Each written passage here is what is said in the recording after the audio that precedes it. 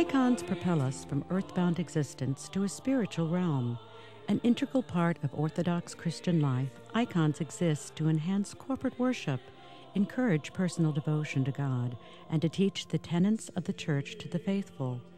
It's little wonder that they are sometimes called theology in color. What makes an icon really is that it's based on prototypes that go all the way back to the beginnings of Christianity and even before, all the way back to the time of the Old Testament in many cases. In that sense, an icon probably has more in common with Scripture, written Scripture, than it does with art or paintings as we know it.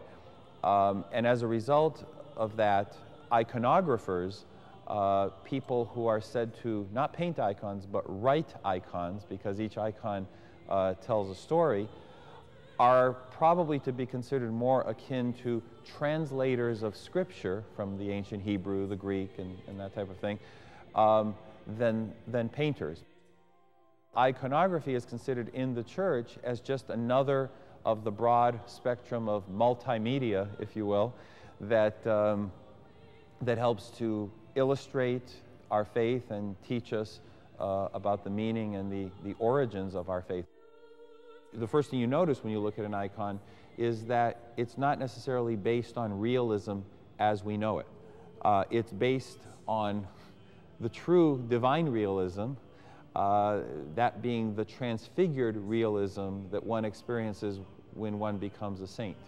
And so consequently, when you look at an icon of a particular saint, one of the first things you'll see is that all the shading is wrong, because it seems like the light is not emanating from outside of the subject and being reflected off of the subject, but actually that the light is originating from within the subject, much like Christ is depicted at the time of the Transfiguration, and that the light is coming from that source and emanating toward you, the viewer. There are two main roles of icons in the Church. One is corporate use in public worship, when people come together for a liturgy and the other services in the worship life of the Church. And certainly the other one is personal and of a devotional nature that would involve private prayer. But they also serve as, if you will, a conduit, a focal point for prayer.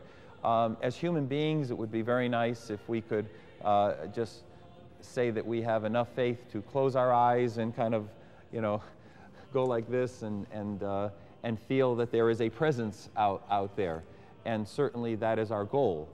But just like it's easier for me to be talking to you now as an interviewer as opposed to talking to a brick wall as a focus for my comments, in the same way, an icon serves as a focal point for those comments, while at the same time teaching us and while at the same time inspiring us to ascend to ever higher levels. And very often I like to compare icons to having a photograph, let's say, in your home of a cherished family member who's no longer with you, one who maybe raised you, one who inspired you when you were growing up. And when the chips are down, when you're in the dark nights of your life, you take out that photo, or you gaze at that photo of a grandmother who was kind to you, or a grandfather who taught you, how to play baseball and how to be a man, and